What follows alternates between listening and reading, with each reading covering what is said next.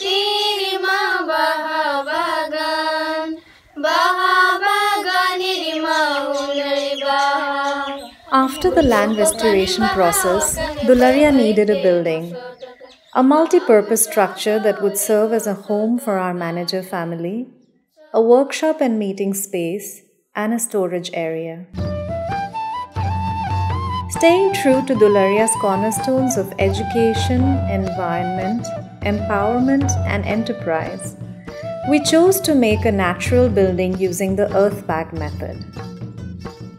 The soil on Dularia land is composed of more than 90% clay, which means we would have had to bring in large quantities of sand to mix with it to make any other type of natural building style. Sand is being mined extensively from riverbeds, which has a devastating effect on riverine ecosystems. So we minimized the use of sand and built using the Earthbag method, which has the major advantage of being feasible with any soil type. This method was also completely new to the Santal village community, which Dularia empowers. They've been building for centuries using the cob method, which is dying out and being replaced by brick and cement structures. By bringing in expert consultation from Shagun Singh and Soumya Tiwari, our collaborators at Gili Mitti, we were able to teach our Santal village workers a novel method that not only amazed them, but also taught them a skill that can help them generate income in the future. This way, while we were building, we were also teaching, demonstrating, empowering, and bonding with our community over fun picnics and morning circles.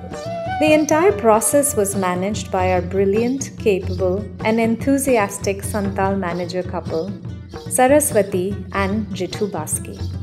We started with a traditional ceremony to bless the building site in keeping with the local tradition.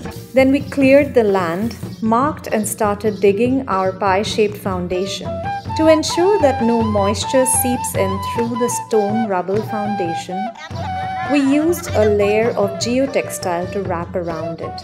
Then we built our plinth using rocks from a local quarry, bound using a traditional mortar made using surki, which is a powder made of crushed bricks fermented with lime and jaggery. Surki mortar used to be very common. It lasts for centuries and hardens with time, compared to cement that starts to swell and crack in about 100 years. We had to be quite inventive to bring back this tradition, as surki is no longer available in the market. We ended up employing a road roller to crush the waste bricks from a local kiln. Then we started laying the recycled cement bags, which we had collected from local construction sites that were discarding them. We cleaned the bags and filled them with the soil from our plot. The bags were tamped to make bricks and joined using a layer of barbed wire. The roof was built simultaneously with raising the walls, as it rested on wooden pillars and its structure could provide shade to our construction site. The roof showcases the vernacular style of chala roofs, another dying art form indigenous to West Bengal. And the mud plastering was done with the expertise of the Santal women who've perfected this art passed down for centuries.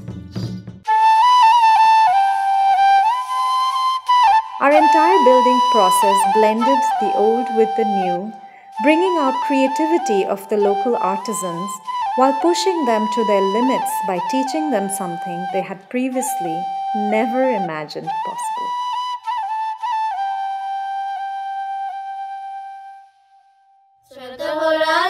Kami man masumachitala nakili jono mi dini nyutumitahen